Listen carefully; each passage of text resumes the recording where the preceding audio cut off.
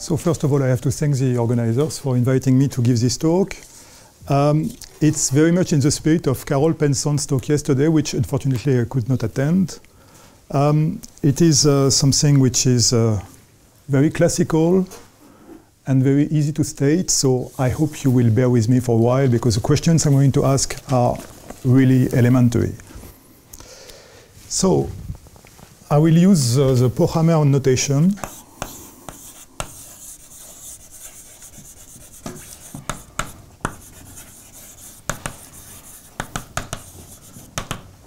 So we consider positive numbers.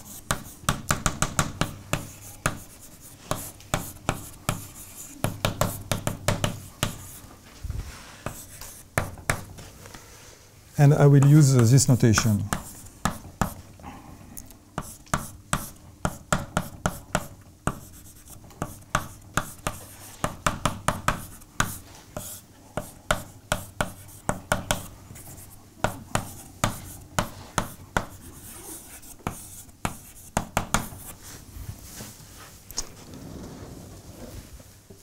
And then I will take a certain product and quotient of such generalized symbols.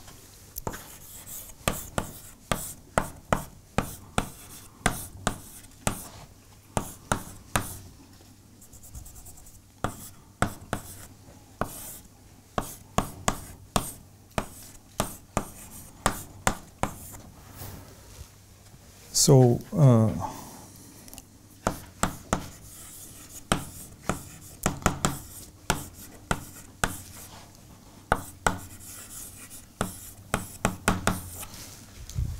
So I have 4 sets of numbers, all positive. The fact that they are positive is not a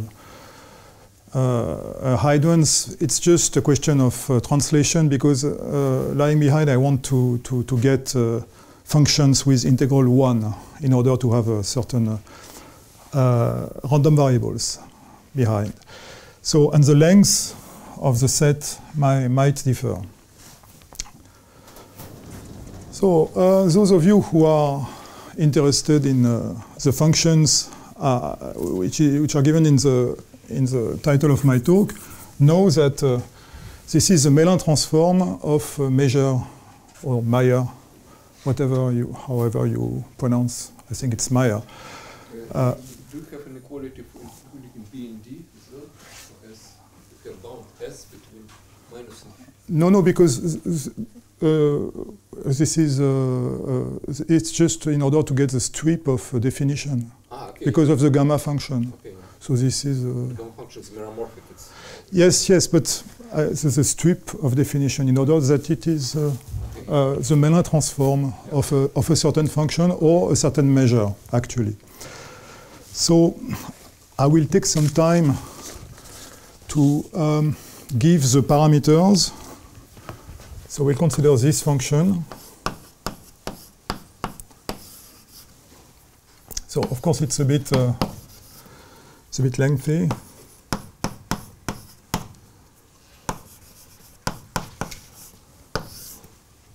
So I have here 1 minus C1, 1 minus Cn, B1, Bp. And then I have here A1, AM, 1 minus D1, 1 minus DQ. In the variable x, so this is Meijer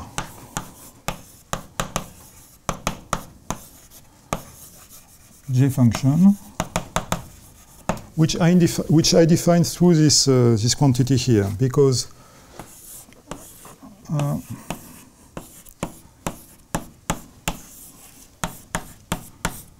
on the positive half line, if you integrate, and if you put some constant before, like in the hypergeometric function,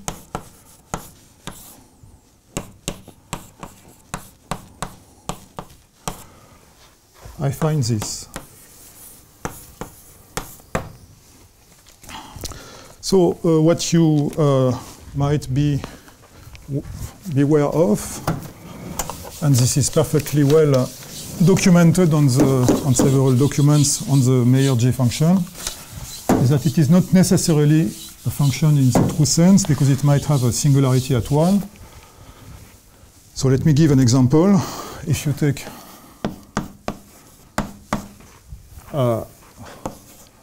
those two sets void, and if you consider just the quotient of A and B with positive S, and if you take, say,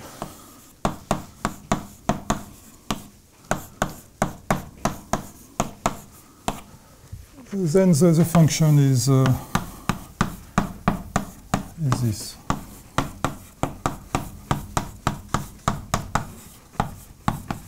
So you have a singularity at 1.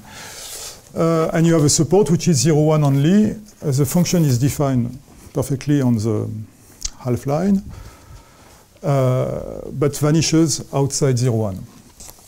Those situations are well documented. I think from Meijer himself.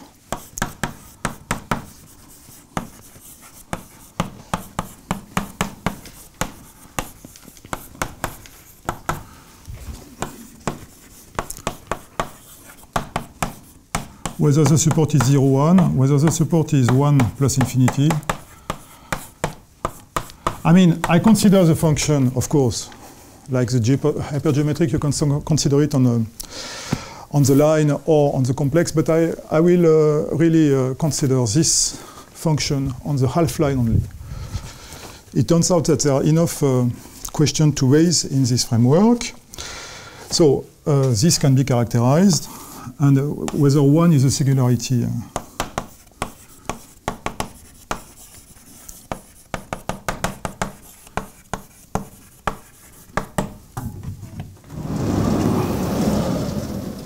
Okay, so the question I am asking, the first question I am asking in this talk,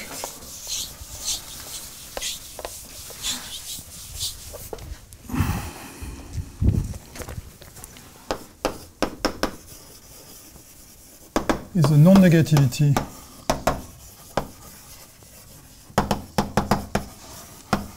of f as a function, possibly with a singularity, over its support.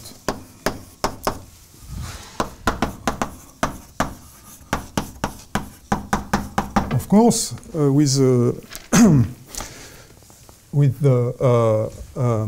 normalization I took, this means that there exists x positive random variable such that inside the definition strip, the Mellin transform of this random variable is m of s. Of course, here you have -1, which means that the density will be f of x divided by x. All right, so there is a certain literature on this subject. I might give some examples. There is a survey. This was the starting point of my question on this field by Jansson, Svante Jansson.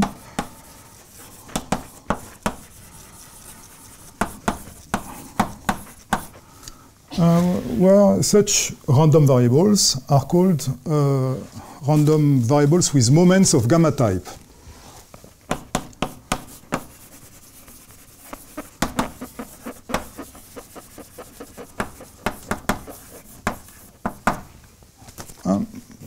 The point of view of Jansson in this survey paper is not to address the positive question, but to give a certain zoology, mostly related to Brownian motion, where such random variables appear. So let me give an example, which is non-trivial, interesting, but not related to what I'm going to talk about later. But let me give it to you still. So if you consider a Brownian motion,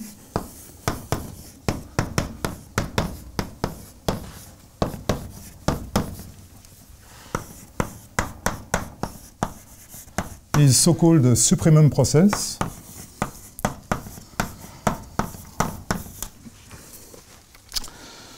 And if you consider the area of this quantity, so this is certainly positive from 0 to 1 of this quantity. If you take the area of Brownian motion, this is a Gaussian random variable. It's very easy to calculate the density of this variable. Here this is more difficult because it's related to something which is not Markovian, which takes into account the path of the Brownian motion up to time 1. So you can compute this, and it turns out that well, I take the square in order to get an S. This is connected to that with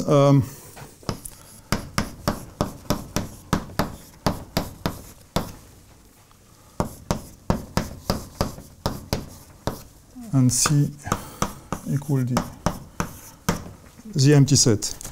So this is something which is very simple. This is simply the product of a beta random variable and a gamma random variable. So there is a Meijer function connected to this, what Janssen calls the Brownian supremum area, which is a confluent hypergeometric function.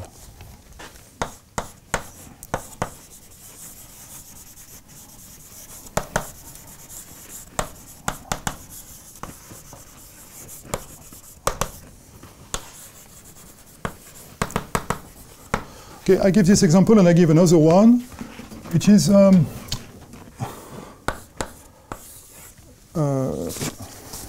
bit more related to what I'm going to talk about later.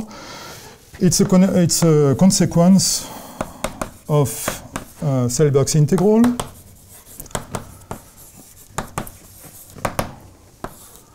which can be formulated in this way. If you take n independent copies of a beta random variable,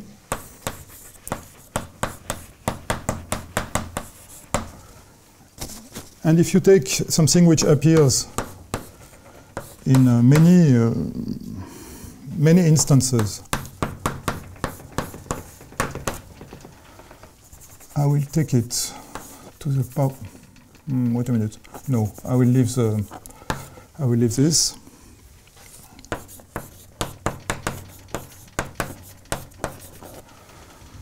Then x is also of this type by the Selberg's integral formula. More precisely, x squared is of this type, like in the above example, with, again, C equals the empty set, and A and B have the same cardinality. So there is the survey paper is very long. It is not exhaustive. And so what I want to address is this problem. And, so as I said, I will do very elementary things, but still the question is open. So I want to formulate it. So there is a formula for the gamma function.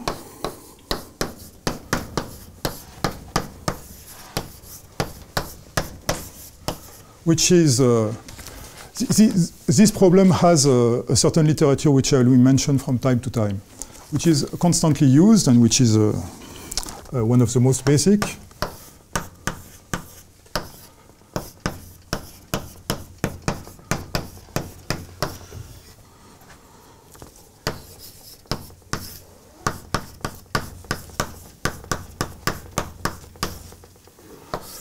So this is a consequence of several expressions for the d gamma function. Right. I think historically it is due to Malmsten.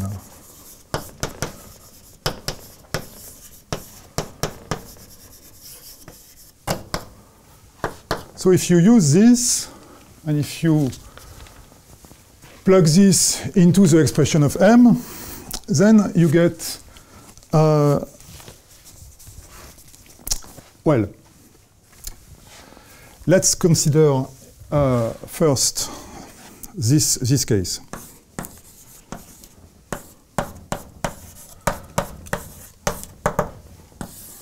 The case where C and D are void, so you have only the positive part, and you have something which is which has moments of all order. Yes, so a moment-determinate random variable. So if you consider this case, then you can write this. Well, you can write it also in the general case, but I'll start with this one. Then I have an exponential representation of this Mellin random of this Mellin transform, of this potentially Mellin transform, which is the following. I get rid of that by the normalization. And I have here a certain function.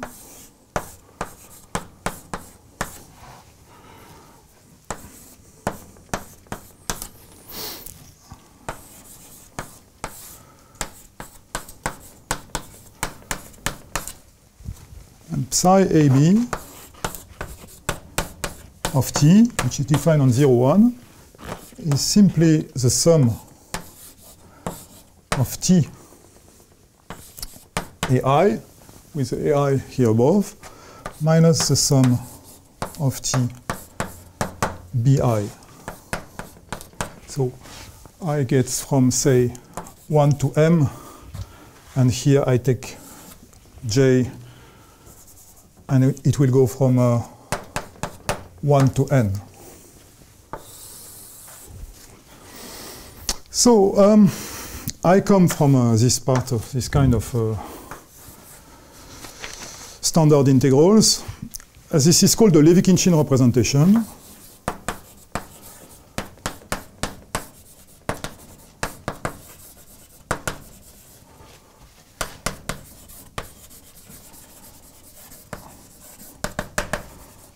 And before I give the sufficient condition for the non-negativity of f, I might just differentiate this.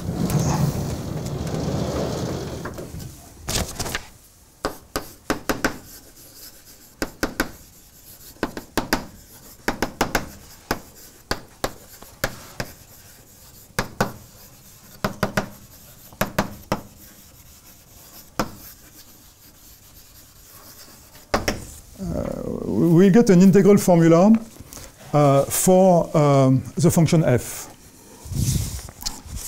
or the generalized function f. So we'll have something like this.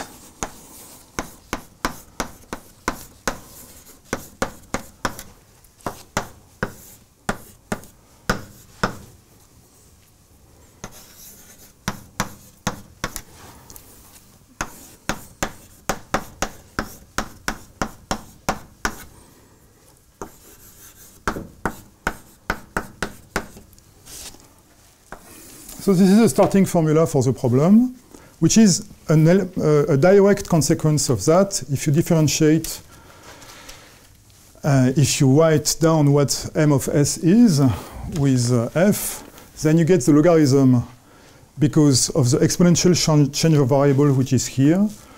And you just identify both sides. This one as a product of two Laplace transforms, and this one as a simple Laplace transform, and then you use the convolution formula. All right, so now when I have this, it's easy to deduce that if this function is positive, then f is positive as well. More precisely, you can bound, well, it is conjectured, I think. You can bound the zeros of f, the number of zeros of f by the numbers of zeros of psi. Sorry, so f was your... f is my potential density, or my Meijer function, whose... but you have the parameters of it or not yet? Yes. The parameters here are a and b, of course. And I have taken this framework here. This is very important for the question I am asking now. So, thank you for your question. So I have m of s, which is the integral of x to the power s minus 1 against f. And I have this formula, basic formula, with a certain function which appears here. And if this is positive... For which values of t? Sorry. For which values of t is positive or positive? Sorry, t is in 0, 1. Very important. Yes, yes, yes. T is in 0, 1, of course. Because here I have e minus x, and so on. So, if I have this as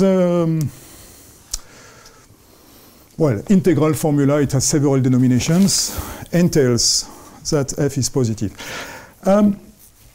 Now, the question is if it is a characterization.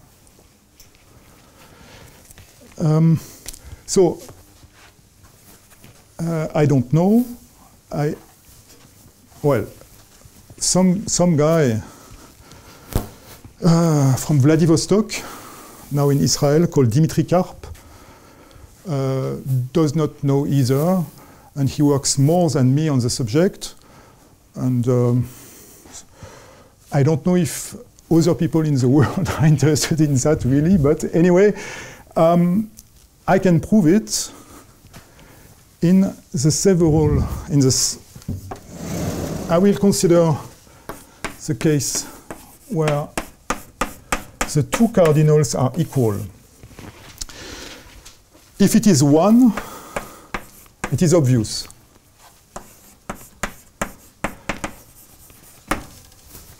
It is obvious because it just means here you have 1 and 1, and here you have A and B, and A is smaller than B, and this means that you have a beta random variable.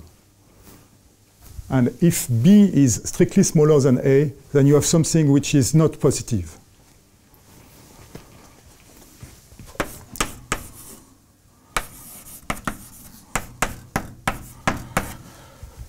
Now,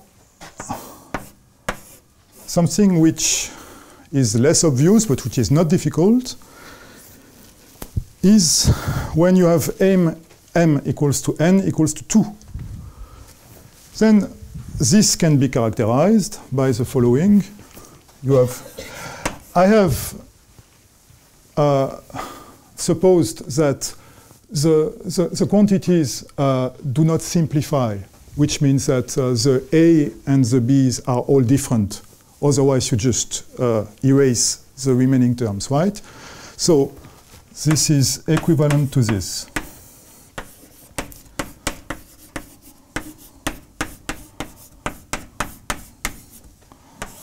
If you have this is equivalent to the non-negativity of this function on 0, 1. And this is equivalent to the non-negativity of this Meijer function. And you remember with the example I had given here, that this function might have a singularity at 1. But the singularity is positive. All right. And what is not beyond my abilities, but boring, but true, is p equals 3. But I cannot go further than that. And I might... But this is constitution of psi again elementary for terms of A and B for n plus... Oh, I think you might have... Transcendental... No, you might have had this as a sophomore student because it's a nice exercise for second-year students, which I like to give. There is no necessary, as far as I know, necessary and sufficient condition on the sets A and B so that this function is non-negative. But there's a criterion which is apparently due to Schur, Issa Schur, which was mentioned so often today, is that as soon as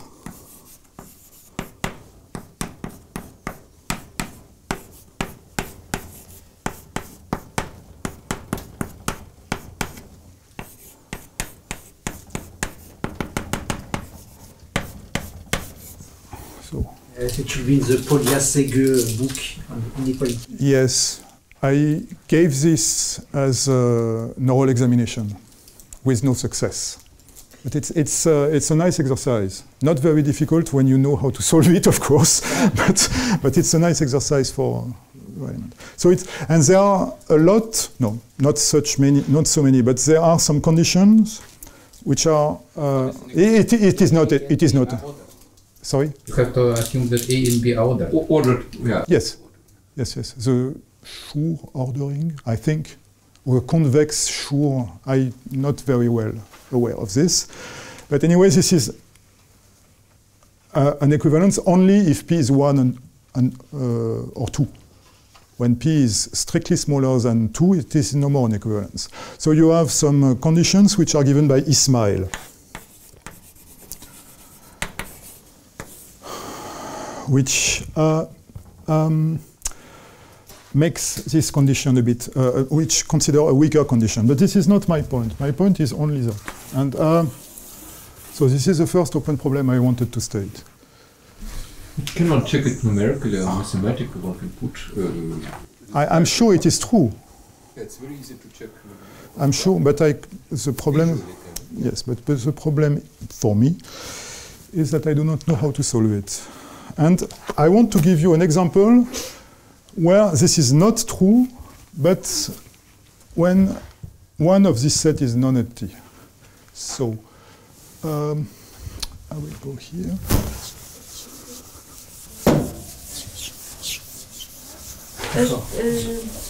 Thomas, Oui.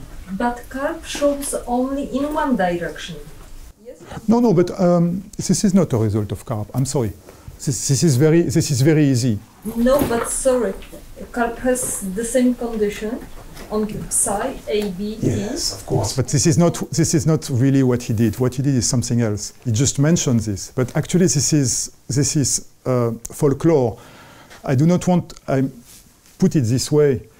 But the reason lying behind is the notion of infinite divisibility. But I don't want to. Yes, but let me just keep on, because a theory which I wanted to skip is that as soon as this is non-negative and has a certain degree of integrability, this will be true. But this is given by the Lévy-Khinchine formula. But actually, you can prove this without using the Lévy-Khinchine formula, and this is what Dimitri did. But this is not really a new. But anyway, okay. So now I want to give a certain example related to a special function where the equivalence is no more holds. So I will start with the Weber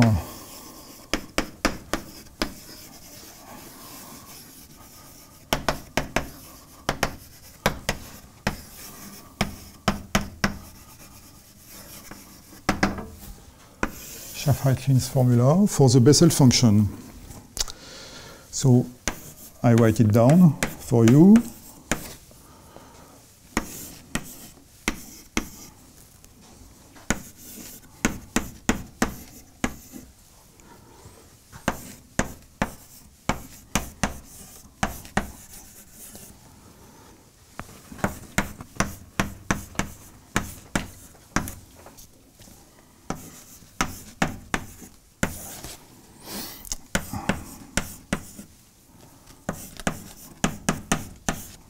So here I have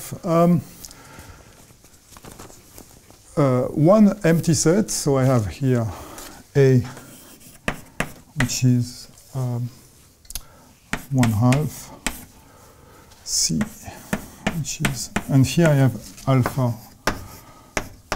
non-negative and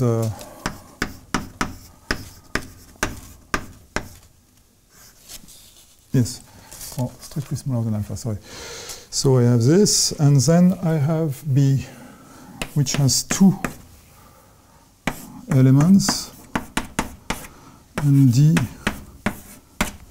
which is empty. So this is a formula which, well, it is old and which can be proved by the Selberg's integral in a rather quick way. anyway, this is an example of density on the half line, which has infinitely many zeros, the one given by the zeros of the Bessel functions, and whose Mellin transform is of the kind we are looking at, because, well, here are the parameters. But if you think a little bit about this formula, you will have the same, except that you will not be able to delete this part because of the integrability condition. But you have 2 plus at the denominator and 1 plus at the numerator. So if you take this is by no means the Mellin transforms of something positive. And so this makes it positive, but the thing is that you lose the positivity of that, which means that you have a function which has zeros and which tends to minus infinity at 0 actually, and still this function remains positive. So from this basic example, you can expand a little bit and try to characterize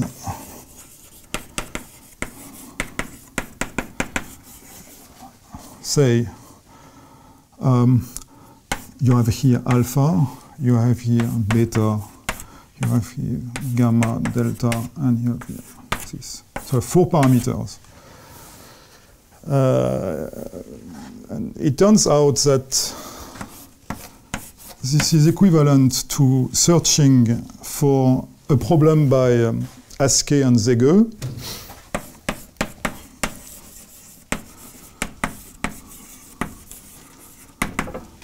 On this.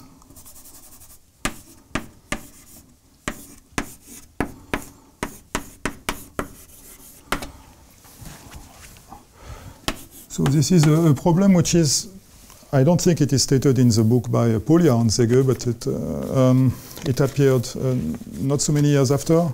So this function is, of course, changes sign infinitely often in the on the negative half line, on the positive half line. So here nu is positive and mu is real. And the question which they asked, and which may be not very well posed because there is no apparent necessary and sufficient condition for this integral, for this running integral, to be non-negative on the positive half line in terms of mu and nu. But if you could solve this problem, then you could characterize this family of random variables. I won't explain you why. It's due to the fact that you have 2 terms here, and so basically you have Bessel functions lying behind. It's just an example, and I mention it because of the fact that it contradicts this conjecture as soon as you add something non-empty on C or D. All right, so I could go a bit further in this direction, but I want to consider more general function, but where something more precise can be said. Sorry. I'm sorry. 5 minutes. 5 minutes. All right.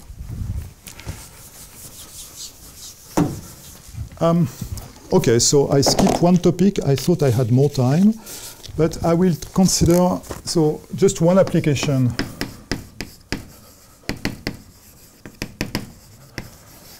of Meijer G.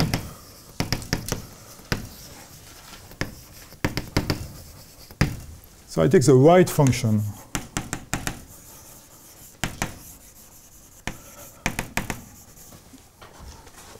So this is something like that.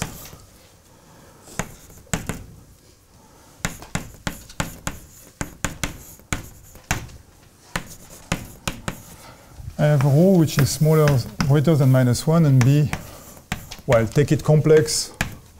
But again, I will consider only a half line, so it's not really necessary, and Z is also complex. So it is an entire function which with a certain genus and with a certain order, whatever. The question is the same. You can ask whether it is non-negative on positive or negative half-line. So the question is solved. I won't give all the results, but let me just, so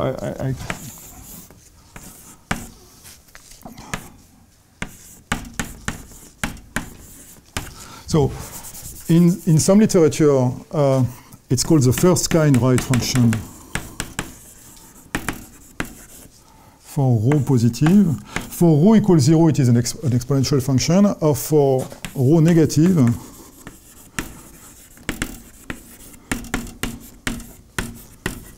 it is between -1 and 0. And for the second kind,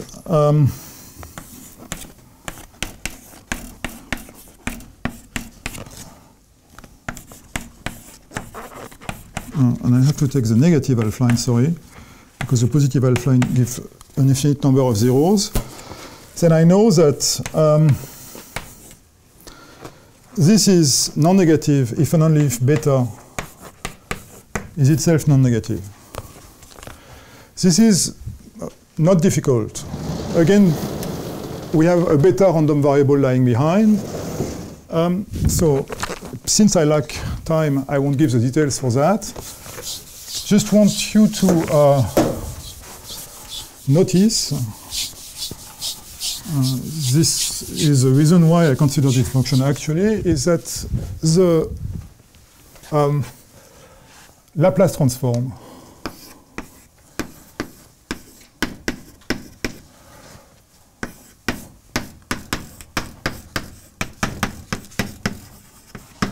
is yes, so I have this.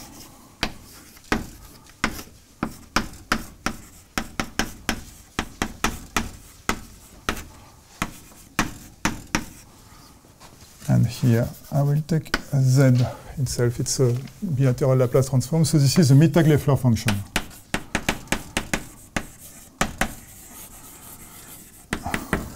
Now, in terms of, okay, so you have a random variable lying behind, and there is a series of fractional or convolution relationships between those functions with varying betas. For example, you have this, which is a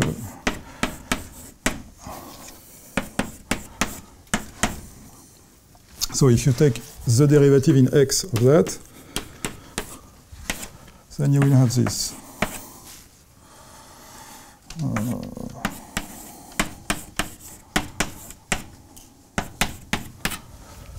So this gives you that if beta is greater than rho, in the second kind, the function is non-increasing. Now, some question you can ask, and this is clearly related to the numbers of zeros, to the number of zeros of other right function, is how it behaves when it is non-monotonous. So I consider the remaining case where beta is in 0 and rho, and I prove this. This is increasing, then decreasing.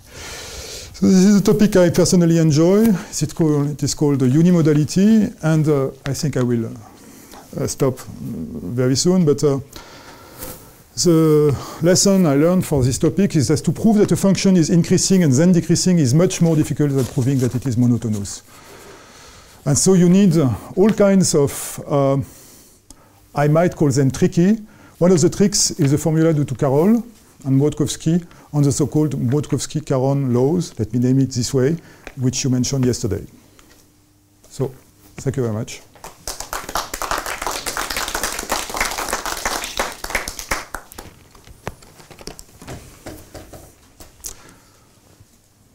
Please. One question and one funny story.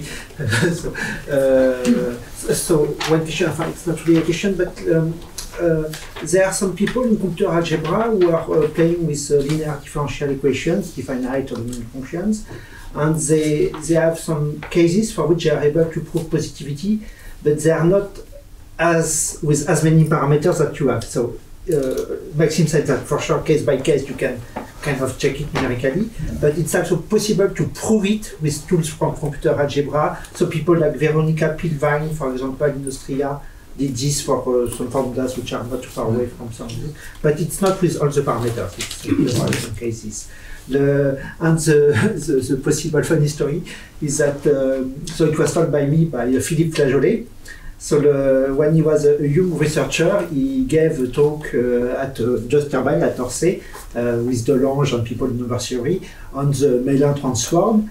And so I learned, but sorry to interrupt you, I learned the Mellin transform from Flageolet's survey. Okay, so Gourdon, Flageolet, Dumas. Yeah, this is one of my lecture de chevet.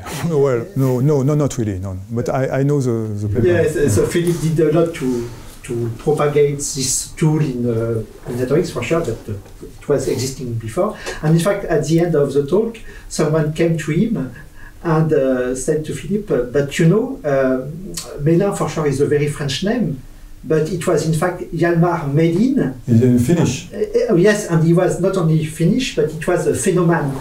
And phenomenon where people which were kind of ultra Finnish people, because in those years, Finland was under the domination of Sweden, and they were fighting to defend their own language and so on in a very strong way. So I think that it could be funny for him to say that we say Mellin and not Mellin. All right. Anyway, Mittag-Leffler and Mellin might not have been good friends. I don't know. Mittag-Leffler was not friend to so many people. I think he was a kind of over-the-top personality. But oh yes. Anyway. Oh, sorry. Thank you.